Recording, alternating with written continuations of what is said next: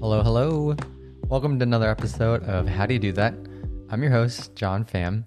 So we've had 2 interviews so far, and the majority of the podcast is going to be me interviewing other people, trying to solicit and elicit knowledge that might be helpful, maybe things that they didn't teach you in school, all in an effort to help us find work that we love. With the holidays coming up, I've been trying to schedule folks to come in to be interviewed. We're also going to be going back to Oklahoma for a couple weeks, and so I'm trying to get some interviews there as well. And that's been a bit of a challenge. So today, what I want to do is dive into a book that I've been reading, actually. So I've been listening to this as an audiobook, and I just finished it this week. And I picked it up because I thought it was really relevant to the podcast. And the book is called So Good That They Can't Ignore You. It's by Cal Newport. And I think it really applies to what I'm trying to do here, which is trying to understand how people find the work that they love. And when I saw this book and just read a summary of it, it looked like it would really apply to what I'm doing as well. It was actually written in 2012, so even 10 years later, I find that it's still very relevant. And one of the things that I've been trying to do more often is read, this isn't that old, but older texts and older books in general, because things that are older, they've stood the test of time. A lot of news and articles that come out on a day-to-day basis, it just draws for your attention, but it doesn't necessarily stand the test of time. And so there's something to be said about books and texts that have been around for a long time because they obviously are still continuing to offer value. Let me dig into this. Cal Newport, if you haven't heard of him, he's written other books like Deep Work, which was published in 2016, which is all about why deep work is important and how it can drive a lot of efficiency and productivity, and how those who are able to connect with deep work can accomplish more than those who may be doing shallow work, because you end up doing a lot of context switching, which drains a lot of energy. I highly recommend it. It's a great book. I'm not doing it justice by any means. And then one of his most recent ones is Digital Minimalism, which was very timely. It came out before COVID. It's about how technology has evolved and how a lot of these Facebook and Instagram and TikTok and others have studied casinos and dopamine and how humans respond to these little dopamine hits and when to give them. These big companies have figured this out, and they are optimizing to keep our attention span. The Digital Minimalism book and the Deep Work book really go hand in hand, and they're great productivity books. I'd highly recommend them. But for today, what I'd like to do is I'd like to focus on So Good They Can't Ignore You. So I listened to this book over the last week or so, and as I was listening to Cal Newport's book, I was taking notes in my phone because I was listening to it on Audible, and I found myself, every couple of minutes just writing down a sentence, jotting down notes. And so what I want to do today is run you through the highlights of that book and how it might apply to your life, how I'm going to try to apply it in my life, and how it's going to shape the podcast moving forward as well. So in Cal Newport's book, he shares 4 rules for finding work that you love. The first rule is don't follow your passion. He shares that following your passion is bad advice because many people don't know what their passion is or what they're passionate about, or maybe what they're passionate about isn't something that they can realistically turn into a career. This could be something like reading, right? Maybe that's not the most reasonable thing to turn into a career. And I've always agreed with this point that when people are like, oh, just follow your passion, that's easier said than done, because you don't just wake up and you're like, oh, I'm passionate about this. You sort of discover it over time. And so I've always tried to strive to follow my curiosity instead, which is leaning into what I'm interested in, digging deeper, and building upon that. And I believe that that leads you to your passion as you do it over time. So that's rule number 1. Don't follow your passion. That's bad advice. Rule number 2 is be so good they can't ignore you. This rule is about what you should do instead of following your passion. So Cal identifies 2 paths to finding work you love. The first path is the passion mindset.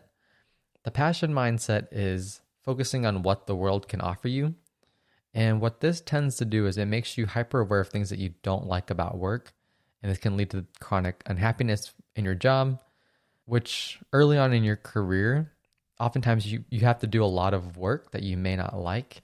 And typically early on in your career, there's not a lot of autonomy either. Even earlier on in my career, right after I had finished grad school, when I was working with GE at the time, my manager came to me one day and he said, "Hey, John, you know, I have some work for you to do." And he was really good about this. He was really understanding.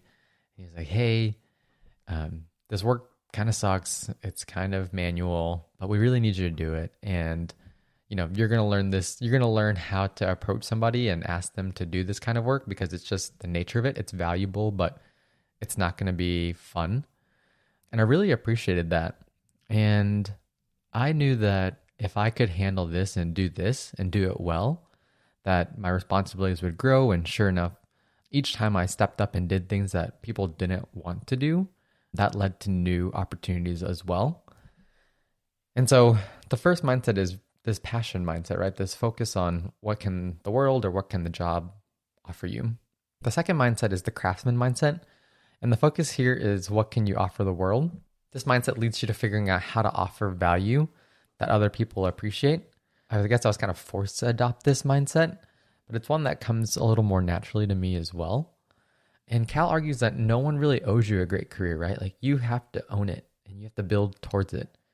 Passion follows after adopting a craftsman mindset to get better, which makes a lot of sense, right? As you get better at your role and you become better at what you do, it'll become easier for you, more natural for you, and you'll enjoy that process a lot more as well. So on our way to finding work that we love, Cal defines 3 traits that make great work and make for a great role. The first is creativity, the second is impact, and the third is control. So most dream jobs have all of these traits in one way or another, maybe mixed in different levels, but these are probably the 3 most critical traits for finding work that you love. They should allow you to be creative, they should allow you to create impact, and you should have some control or a lot of control and autonomy over what you work on and how you work. If you're thinking about, which of these traits does my job have, which one does it not have, you might realize that it may not necessarily have all of these areas to the extent that you'd like them to have. And I would bet that most people would say that I have 1 or 2 of these things, but maybe not all 3, or I have all 3 of these things, but not to the level that I want. And if most people are saying that, what that means is that these jobs are rare and they're valuable, right? So Cal says that because that these jobs are rare and valuable, you have to build up rare and valuable skills, or what he calls career capital, to offer in return. And I had never thought about career capital in the sense of supply and demand. I had always thought of career capital as like, hey, I'm going to develop all these skills and then find my next gig and my next growth opportunity. But this framework of I'm going to build up these skills and this knowledge, and I'm going to use this career capital to trade that in for more control, more opportunities to be creative, and more opportunities to be impactful as well. So that puts us at an interesting spot, right? Like early on in your career, there's a gap. The things that you create really aren't that good yet. You haven't done it for a long time. You may have some natural skill sets, but there are people that have had similar talents and natural skill sets, and they've been doing it for decades, right? And they've been iterating. They're just as talented as you. And so there's this gap, right? So how do we close that gap and get closer to building more career capital? How can we be intentional about building career capital? What Cal argues is that deliberate practice is the way to get there. Deliberate practice can help you gain as much career capital as possible. And so what does deliberate practice mean? This means intentionally designing activities to improve specific aspects of one's performance and actively seeking feedback from others to refine those skills. And this makes a lot of sense to me. Most of us are probably going to be knowledge workers, and there's really not a clear path to development. And so as you're working on developing skills, you have to actively seek that feedback from others because you may not naturally get that. The feedback loops are not as quick as, let's say, chess or golf, where you get almost instant feedback, right? Like if you make a bad move, somebody takes your queen, you're going to be sad. If you hook a ball, slice it, you're going to see that pretty immediately. But when it comes to knowledge work, you may not see that impact. You may not even get feedback for an extended amount of time. And so you have to actively seek that feedback so you can keep improving. After this, Cal dives into 5 steps on how you can apply deliberate practice in your work. So step 1, he says you have to understand what type of capital market you're competing in. Is it a winner-take-all market or is it an auction market? in a winner-take-all market, there's only one type of career capital available. For example, blogging, right? You don't really need skills like SEO or formatting. The skill that matters the most in that market is writing well and creating compelling posts. And then there are auction markets where there's a variety of relevant skills that could lead you to have a great job in this field. Step 2 is then you have to identify what type of career capital that you're after. So what skills do you need to be great at your job? For a winner-take-all market, this is pretty straightforward. For auction markets, Cal says that we should seek open gates, or opportunities that are already available. His whole argument is that open gates get you farther faster. Essentially what an open gate is if you are already working in a certain industry and you've already built up some career capital there, it's easier to keep finding opportunities and keep trading in your career capital that you've developed for the next opportunity where you can further your skill sets and continue to grow.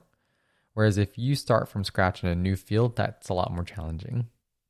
So once you've decided what type of capital market you're in and you've identified the type of career capital that you're looking for, the next goal is to define what is good. Like what's the benchmark? And then the next step is, what he says is to stretch and destroy. What he's like stating here is that to keep growing, you have to stretch yourself, right? And stretching is oftentimes really uncomfortable, especially when you're getting feedback and the feedback isn't positive. Even though it's helpful, it can hurt sometimes and sting a little bit, especially if you're like putting your best work out there and knowing that, oh, it's not quite there yet, or it's not quite good enough yet. But this is exactly what he means by destroy, right? Like even if it destroys what you believe is good, getting that kind of feedback is going to be really valuable and helping you shape and build career capital. So embrace the honest feedback. And then the final step, which I think is really important, which I'm not very good at, is patience. So acquiring capital takes time. So you have to have the patience, knowing that putting all your effort in acquiring the career capital you need, that there's going to be a payoff in the future. The encouragement here is to stay focused and to know that it's coming. There's going to be a payoff day. Ignore the distractions and continue to grind it out. There's another book that I read called War of Art that really talks about this beautifully. Once you're starting to build towards something and you're trying to develop those skills, there's always this sense of procrastination, and there are all these distractions and shiny new things, and it can distract you from what you're called to do. And in the War of Art, it's called resistance. And there's all this resistance keeping you from doing that. This is about focusing and ignoring those distractions and getting through the resistance. All right, so let me run through the steps again. Step 1, decide what type of market you're competing in. Step 2, identify what your capital type is. Step 3, define what good is. Step 4, stretch and destroy. And step 5, have some patience. All right, so we know that deliberate practice is how you get better. One question that Cal addresses is, when is it better to stick it out to develop mastery? And when does it make sense to quit a job or a role to find another opportunity where you can develop your career capital faster? Cal shares 3 things that disqualify a job from this. The first is if the job has few opportunities to develop rare and valuable skills. So if you're not getting growth opportunities, then it's time to dip. The second one is if you're working on something that's useless or bad for the world, probably time to go as well. And the third one is if the job forces you to work with people you dislike. So I think all these are really helpful. Like if you're not growing, then this goes against building career capital. If you're working on something useless or that's bad for the world, there's a lot of other great products and services out there that you could develop skills for while also creating impact along the way. And a lot of research has been done around if you work with people you dislike, oftentimes people don't quit the jobs that they do. They actually quit their managers. And so it's really important that you find people you enjoy working with, especially when we put in so many hours at work. I really agree with these three items. All right, so rule 1 was following your passion is bad advice. Rule number 2 was be so good that they can't ignore you, and why you should adopt a craftsman mindset and how to use deliberate practice to develop career capital. Rule number 3, he calls it turn down a promotion or the importance of control. Now that you have developed and you've acquired career capital, the next step is to invest this career capital or trade it in for the traits that define great work. gaining control over what you do and how you do it has often shown up in the lives of people who love what they do. Cal shares 2 control traps that we should try to avoid. The first control trap is enthusiasm alone is not enough career capital to trade for control. I'm going to say that again. Enthusiasm alone is not enough career capital to trade for control. So even if you're really excited about something and really passionate about something, if you only have enthusiasm, you can't just drop everything and pursue what you're passionate about. You may end up getting a lot of autonomy, but it's probably not going to be sustainable, right? Like you might not be able to put the next meal on the table. And so it's really important to develop career capital first before you start to trade it in for control. The second control trap is at the point that you do have enough career capital, you'll become valuable enough to your employer that they'll prevent you from making this change or making the exchange for more control. Cal's encouragement here is to continue to cash that in and fight for more control over the work that you do. One way you can avoid the control trap is by using what Cal calls the law of financial viability. Do what people are willing to pay for. And so you want to seek this evidence to see if people are going to be willing to pay for what you do so that you're not just moving on enthusiasm alone. And if they are willing to pay, then continue to move on and keep pursuing it. And his argument here is that because money is a neutral indicator of value, by understanding if people are willing to pay for it and by aiming for money, you're aiming to be valuable. So this is a good law to follow. I think he just gave it a fancy name, but it does sound pretty good. Law of financial viability. So do what people are willing to pay for. Rule number 4, which is the last rule, is think small and act big, or the importance of mission. We've already talked about control. We've talked about creativity. The other pillar is impact and the importance of mission, right? To achieve success and fulfillment in your career, it's essential to have a clear and inspiring mission. This mission will give your work purpose and provide motivation to overcome challenges. If you focus your efforts on a specific goal, you can maximize your impact and increase the likelihood that you'll enjoy what you do. So Cal's encouragement here is to move towards the cutting edge. And once we discover what's adjacent possible to what's currently cutting edge, then we can start to make these bigger bets once we've acquired enough career capital.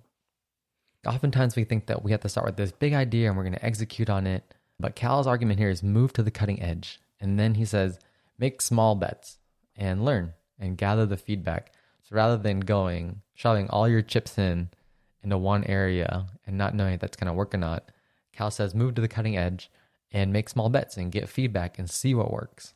He even encourages us to gain a lot of critical information from lots of failures. Then Cal says that to turn a great mission into a great success, you have to find projects that fulfill the law of remarkability. So Cal really enjoys creating new laws. And the law of remarkability means that it needs to be compelling enough and there needs to be a mechanism for people to remark on. So it should be something that people want to share and there should be an avenue for people to share how remarkable this mission is. Essentially what he's arguing here is that if you follow this principle, then you increase your chance of achieving your mission or making your mission a success. And this part really resonated with me because one thing that I've tried to do in my career is I've tried to move closer and closer to the cutting edge. I think what I'll really take away from this book is this idea of the craftsman mindset and developing my craft. And I love the idea of trading in career capital and this supply and demand trade-off that you're able to build up career capital and trade it for a job or a role that you really love. And this really just reminded me of a manager that once told me that every 2 to 3 years, you should interview and see if there are new roles that might provide more opportunities or more growth. And during this process, you'll probably land in one of 2 places. One, you'll either find a new opportunity that is exactly the right next step, or 2, you'll realize that, hey, where I'm currently at is actually pretty good and I'm learning a lot. My main takeaway is that you don't just arrive at your passion. It's really this journey of developing skills, making strategic moves, and then eventually getting there. But the big focus on, I think, for a lot of us early on in our careers is developing career capital and trying to figure out what kind of market we're in and where we can leverage our skill sets. If you continue to work on your craft and become so skilled that you can't be ignored, that'll mean that you'll have enough career capital to get to do the work that you love. And so I think that's the biggest takeaway for me. And this will really shape how I move forward with the podcast as well. With this framework in mind, as I interview guests, one of the things that I'm going to be looking for is how did they develop their career capital? At what points did they trade it in? What does that look like across industries? How did they figure that out? And I think it just provides a lot of context and a framework around how to think about finding work that you love. And that's why I was really excited to digest it and share this with you. Like I said earlier on in the podcast, most of these episodes will be interview based, and I've got a lot of exciting guests lined up for the next couple of weeks and into the new year. I'm looking forward to learning more with you and sharing with you these stories that I hope will help inspire you and help you find work that you love and spark your curiosity to lean in further and to learn more. And so if you're enjoying this podcast, or if you have any feedback or thoughts on things you'd like to hear more of, please don't hesitate to reach out. I really enjoy hearing from you. One of the things that you can do is you can leave a message on the Spotify app. If you click on the episode and go to the descriptions and scroll down to the bottom, there's a little link there that will allow you to leave a voice message, which would be really cool. But if you don't want to do that, you can also email me at itsjohnpham@gmail.com. Thanks for listening, and looking forward to the next episodes with you all. Take care.